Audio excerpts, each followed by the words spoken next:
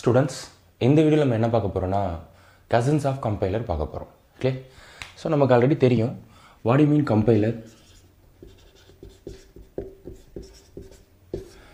Compiler is a system software or compiler is a program which translate high level language into low level language. இது நமக்கு காமனாக தெரியும். இப்போ இந்த கம்பைலருக்கு நம்ம இன்புட் கொடுத்து அவுட்புட் எடுக்கிறோம். இதில் இந்த கம்பைலருக்கு வேறு என்னென்ன டேர்ம்ஸ்லாம் ஹெல்ப் பண்ண போகுது. அதனால தான் நம்ம cousins of normally cousins meaning என்ன, நம்மளோட ரிலேஷன்ஸ் தான் கசின்ஸ் சொல்லுவோம். அதே மாதிரி கம்பைலரோட கசின்ஸ் யார் அப்படின்னு கேட்குறாங்க. ஸோ கம்பைலர் பண்ணக்கூடிய ஒர்க்கை வேறு சில டிவைசஸ் பண்ண போகுது. அது என்னென்ன பார்க்க போகிறோம். ஓகேவா, இது ஒரு இம்பார்ட்டன்ட் 2 மார்க் கொஸ்டின். ரிப்பீட்டடாக கேட்பாங்க யூனிவர்சிட்டியில். List the cousins of compiler, list of the cousins of கம்பைலர்னு கேட்பாங்க. Otherwise big கொஸ்டின்லையும் explain detail cousins of compiler அப்படின்னு ஒரு 8 மார்க் ஆர் 6 மார்க்கில் கேட்பாங்க. சரியா, ஸோ 1 by 1 பார்ப்போம். So first one pre processor. So கொஸ்டினே வந்து கசின்ஸ் ஆஃப் கம்பைலர். அங்கே போய் கம்பைலர் எழுதக்கூடாது, அப்படி தான் எழுதுவாங்க. 4 பாயிண்டில் ஏதாவது ஒன்று மறந்துடும், லோடர் மறந்துடும் ஆர் லிங்கர் மறந்துடும். ஸோ அதுக்குள்ளே கம்பைலர் எழுதி வச்சுருப்பாங்க. ஸோ லாஜிக்கே இல்லாமல் போயிடும். ஏன்னா மீனிங் வந்து கசின்ஸ் ஆஃப் கம்பைலர், கம்பைலரோட கசின்ஸ் தான். அங்கே போய் கம்பைலர் எழுதக்கூடாது. ஓகேவா. So first one pre processor.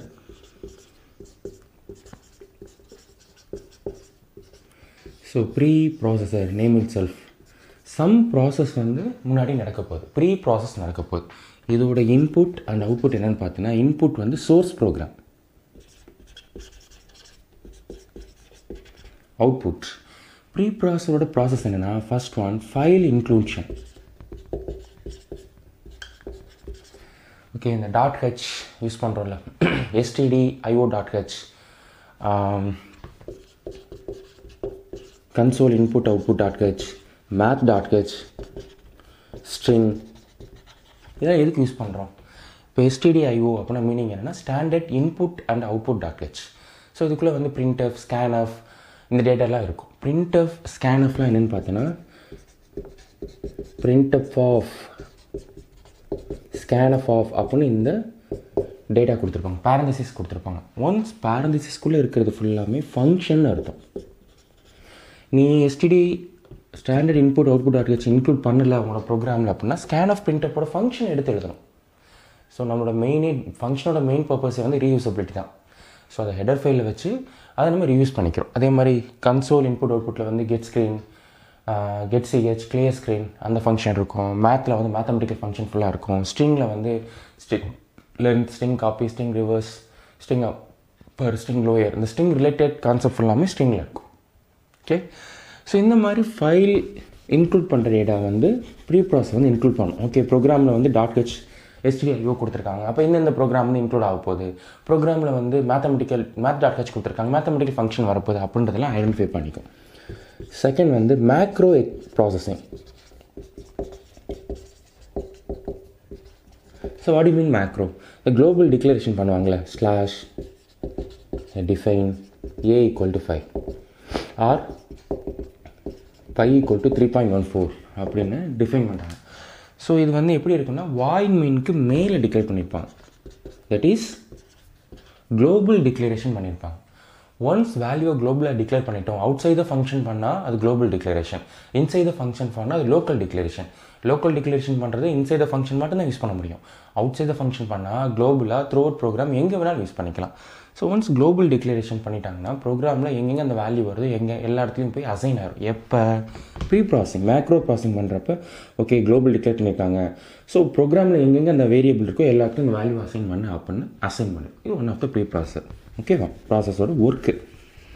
அடுத்து என்னென்னு பார்த்தீங்கன்னா ரேஷ்னல் ப்ரீ ப்ராசஸர்.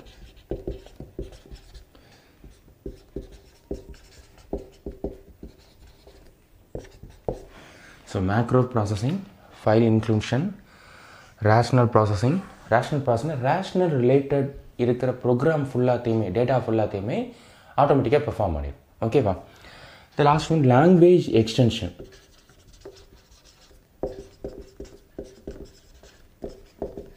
ஓகே, இப்போ நம்ம ப்ரோக்ராம் சேவ் பண்ண போகிறோம். .cன்னு சேவ் பண்ணுவோம், .cppன்னு பண்ணுவோம், .javaன்னு பண்ணுவோம், .xml பண்ணுவோம். ஓகே, என்ன எக்ஸ்டென்ஷனில் லாங்குவேஜ் பண்ணுறோம், .txt பண்ணுறோம். இப்போ .cனா சிக்குன்னு ஒரு கீவேர்ட்ஸ் 32 கீவேர்ட்ஸ் தான் இருக்கும், அது மட்டும்தான் சப்ளை பண்ணும். .cpp னா C++க்கு என்ன கீவேர்ட்ஸ் இருக்குது, அதுக்கு ரிலேட்டட் டேட்டாஃப்லாம் சப்ளை பண்ணும். மீனிங் புரியுதா? அந்த லாங்குவேஜ் எக்ஸ்டென்ஷனுக்கு ஏற்ற மாதிரி டேட்டாவை சப்ளை பண்ணிகிட்டே இருக்கும். .txt text, .docனா word, .doxனா updated word, that is 10 அந்த மாதிரி மூவ் ஆகும். ஸோ அதுக்கேற்ற மாதிரி டேட்டாஸை ப்ரொடியூஸ் பண்ணிகிட்டே இருக்கும். ஸோ இப்போ சோர்ஸ் ப்ரோக்ராமை ப்ரீ ப்ராசஸர் என்ன பண்ணுன்னா modified source program R expanded source ப்ரோக்ராமை கன்வெர்ட் பண்ணு. இதுதான் ப்ரீ ப்ராசஸரோட ஒர்க். ஓகே, மீனிங் புரிஞ்சா? Okay, next one assembler. Okay, assembler என்ன பண்ண போகுது?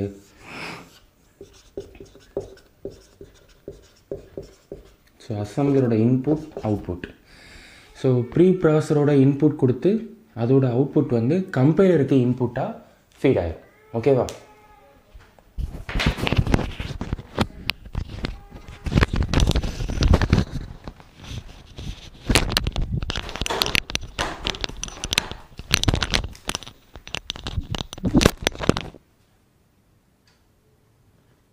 Okay, next one assembler. Assembler பற்றி பார்க்க போகிறோம். ஸோ ஓகே, அசம்பிளர்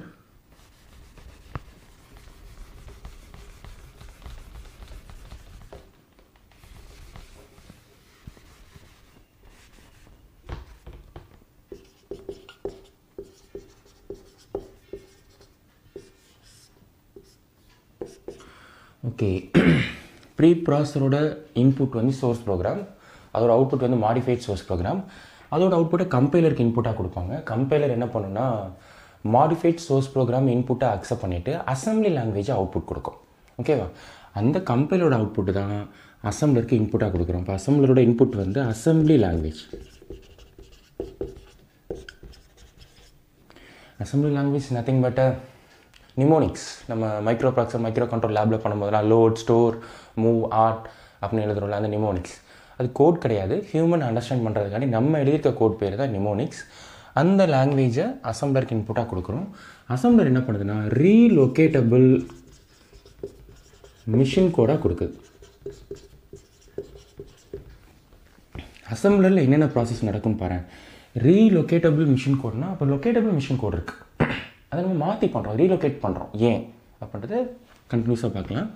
அசம்பிளரில் 2 டேர்ம் இருக்கும், பாஸ் 1 அசம்பிளர், பாஸ் 2 அசம்பிளர். இந்த பாஸ் 1 அசம்பிளர் என்ன பண்ணும் பார்த்தீங்கன்னா இனிமேல் ஃபங்க்ஷன் தான். இந்த பாஸ் 1 என்ன பண்ணுன்னா program through out program read பண்ணும். வாய்ட் மெயினில் ஸ்டார்ட் பண்ணி உள்ளே இருக்க ப்ரோக்ராம் ஃபுல்லாத்தையுமே ஒன் பை ஒன் லைனாக ரீட் பண்ணி சிம்பிள் டேபிள் அப்படின்னு ஒரு டேபிள் இருக்கும். இந்த டேபிள் என்ன இருக்குன்னு பார்த்தீங்கன்னா இது ஒரு லென்த்தி டேபிள். இந்த டேபிளில் வந்து serial number, type, data type, size, address, value, next use information அப்படின்ற மாதிரி டீட்டெயில்டாக இருக்கும். இப்போ வந்து ஒரு டேட்டா ஸ்டோராக வச்சுக்கோவேன். சீரியல் நம்பர் 1, டைப் வந்து நேம் ஐடென்டிஃபையர், டைப் வந்து இன்டீஜர், சைஸ் வந்து 2, அட்ரஸ் வந்து 401 ஸ்டார்ட் ஆகுது, வேல்யூ வந்து 2, நெக்ஸ்ட் யூஸ் பண்ணுறோமா எஸ் அப்படின்ற மாதிரி ஒரு டேட்டாவை டீட்டெயிலாக ஸ்டோர் பண்ணிட்டே வரும். எல்லா டேட்டாவுமே லிட்ரல்ஸ் ஃபுல்லாமே, லிட்ரல்னால் ப்ரோக்ராமில் இருக்க டேட்டா ஃபுல்லாமே, சோர்ஸ் ப்ரோக்ராம் இருக்க எல்லாத்தையுமே ஸ்ப்ளிட் பண்ணி ஸ்டோர் பண்ணிட்டே வரும். பாஸ் 2 அசம்பிளர் என்ன பண்ணுன்னா யூஸிங் சிம்பிள் டேபிள் இருக்க இந்த டீட்டெயில்ஸ் ஃபுல்லாக எடுத்துகிட்டு கோடை அசம்பிளி லாங்குவேஜ்லேருந்து ரீலோகேட்டபிள் மிஷின் கூட கன்வெர்ட் பண்ணி கொடுக்கும். இதுதான் அசம்பிளரோட purpose. Assembler is a program R system software R translator which translate assembly language into relocatable machine code. Clear? Meaning புரியுதா? இது செகண்ட் ஒன். ஸோ நெக்ஸ்ட் என்ன பண்ண போகிறோம்னா லிங்கர், லோடர். ஸோ ரெண்டுமே ஒரே இதிலே பார்த்துடலாம். லிங்கர் என்ன பண்ண போகுதுன்னா just like linker,